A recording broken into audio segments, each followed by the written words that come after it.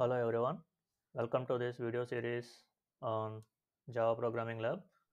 So this is the last program in the curriculum which is about layout managers. So in this video we are going to see a demo of layout managers and particularly flow layout manager. So before going to the demo, like and share the video and also subscribe to my channel for notifications on latest videos. So let's go to Notepad++. Okay, first let me save the program. D, and I am saving the program as my layout. Okay, you can give any name, but I am giving my layout, and I am selecting Java source file and save. Okay, so first we need to import 3D packages. Import uh, java.awt.star.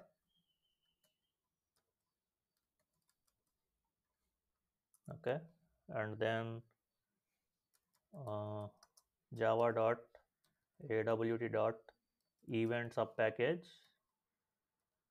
dot star, and finally the new version of GUI components and containers javax dot swing dot star. Okay, so these are the three packages that we need for this program. So let me declare the class my layout. Okay, so I'm going to create something new called a frame. So a frame is like a window. Okay, so for that you need to extend a predefined class called jframe.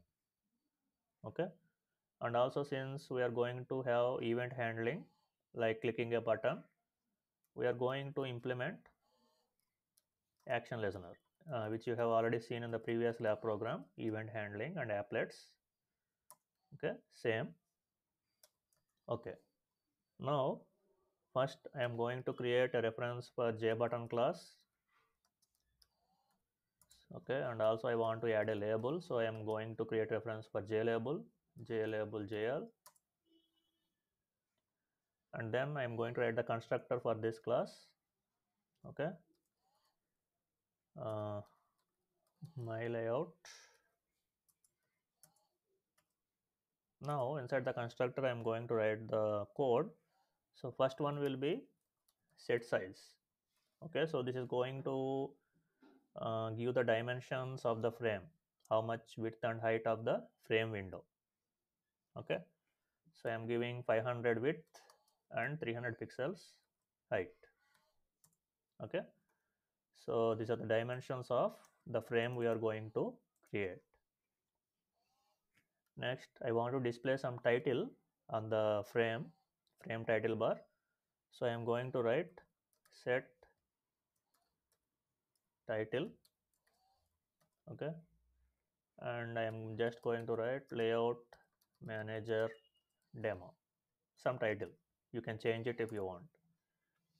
Next, now I am going to set the layout by writing set layout, and in the brackets I am going to write new flow layout. Okay, so I have explained this in the previous video, right? Theory video. So this is the way how you have to use set layout method. Next, now we are going to create objects for these two references JB and JL. So first the button JB equal to new J button. In this I'm going to just write click here. So this is going to display a button which displays the text click here. Similarly, add an empty label, new label. Sorry, it's J label, not label. Okay, now after creating the objects you have to add them to the frame by writing the method add jb and add jl. Okay, now whenever I click the button, the label should display some text. Okay, so for that I have to register this button, I mean this one jb. So how do you register a button? Like this. add action listener. In the brackets you will write this, the button object. Okay, now I am going to write set visible. So if you don't write this set visible, your frame will not be displayed. So to display the frame, you have to write set visible. And finally, I am going to write one more method, set default close operation. So this is the method name, a big method name. In the brackets, you will write jframe dot, okay, not this one, yeah, jframe dot exit on close. So this is a constant name. So exit on close is a constant which is available in jframe class. So you have to write like this. Okay, so what does this line do is, so whenever I click the close button of the frame, what should happen? Okay, so it is saying it should just close, right? That is the purpose of this line. Set default close operation jframe dot exit on close. That's all. This is the constructor. It is over. Now we have to write event handling method which is available in action listener interface. So let's add it. So syntax is public void. So the listener method is action performed. You know that. I mean, you know this method from the previous lab program, right? Okay. So if you don't know, please do the previous program and then do this.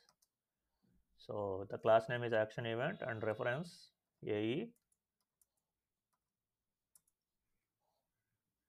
Okay, so inside this, what I'm going to do is I'm going to display some message in this label. So I will write jr dot, the method you have to use is set text.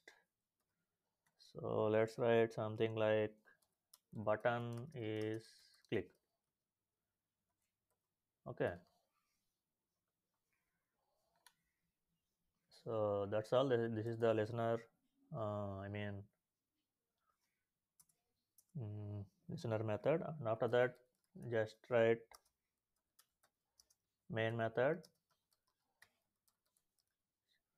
string args. So in this, we will just write new. I mean, we are creating the object for the frame. Just write the class name, my layout. Okay, that's all. That is the program. So this is the whole program. So let me save this and open the command prompt. Go to D drive because that is where I saved the program and write java c my layout dot java.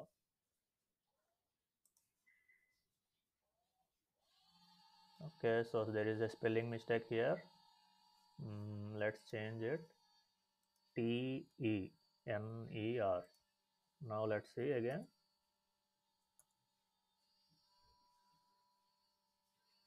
Okay, this time it has compiled. Now how to run it?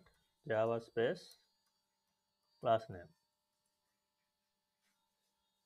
Okay, so this is the frame. So a frame has this window. It has some icon. It has the title, minimize, maximize, and close button. And this is the space where you can add components. So the component I have added is button. And when I click this button, you can see the label also button is clicked. Okay, right. So I will just run it again to show you. So this is the frame. Okay, so when I click the button, the label is displayed. Okay, so the program is actually over. So let me comment out this line. So I comment out this line. So this line should not execute. Now if I compile the program and run it again, let's see what happens.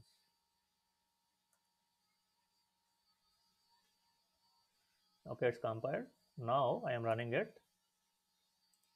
So there is no button in the frame, right? So what happened? Okay, so this is an exercise to you. You find out why the button is not being displayed, why the button and label are not being displayed. Okay, so that's it for this video. Thank you.